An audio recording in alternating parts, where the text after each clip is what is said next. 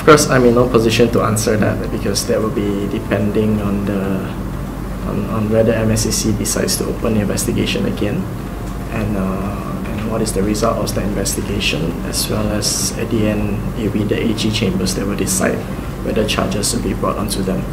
And as I said, for me, what is important to me is with all the anti-corruption measures that the federal government, the Pakatan Harapan government has taken so far, I urge that such efforts be expanded to the shores of Sarawak, because in Sarawak, when we talk about fighting corruption, there is a white elephant in the room that we really need to address, and which is all the different allegations towards our current governor and our previous chief minister.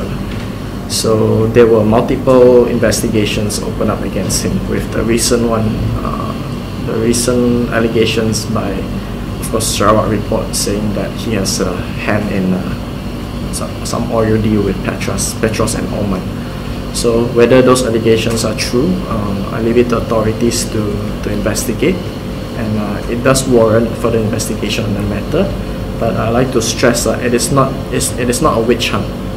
At the end, we are not just after one person, but it is important for us to send a message. It's important for us to set a principle that corruption and abuse of power should not and shall not be tolerated, regardless of position, wealth, or power.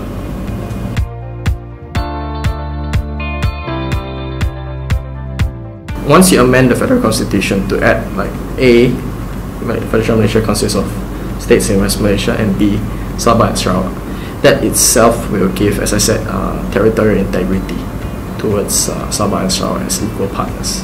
So I believe we shall be known as equal partners, or the territory of Sabah and Sarawak.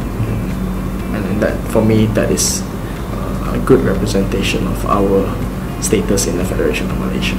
I think it has to be looked in context. I believe while recognition is important, the context of our other rights is also important. So as I said, it's the responsibility of the Special Cabinet Committee to study it and to propose the required proposals and cadangan and proposals for the Cabinet to consider to implement. I personally, as a backbencher, and I'm not sure whether I'll be part of the committee yet, but then no matter what, I'll follow up and to make sure that it will be given what is rightfully ours will be given to us. We are not demanding for anything extra. We're not demanding for anything we're not demanding for the skies or the moons or the stars. Just what was agreed in the beginning of the Federation, during the formation of the Federation of Malaysia.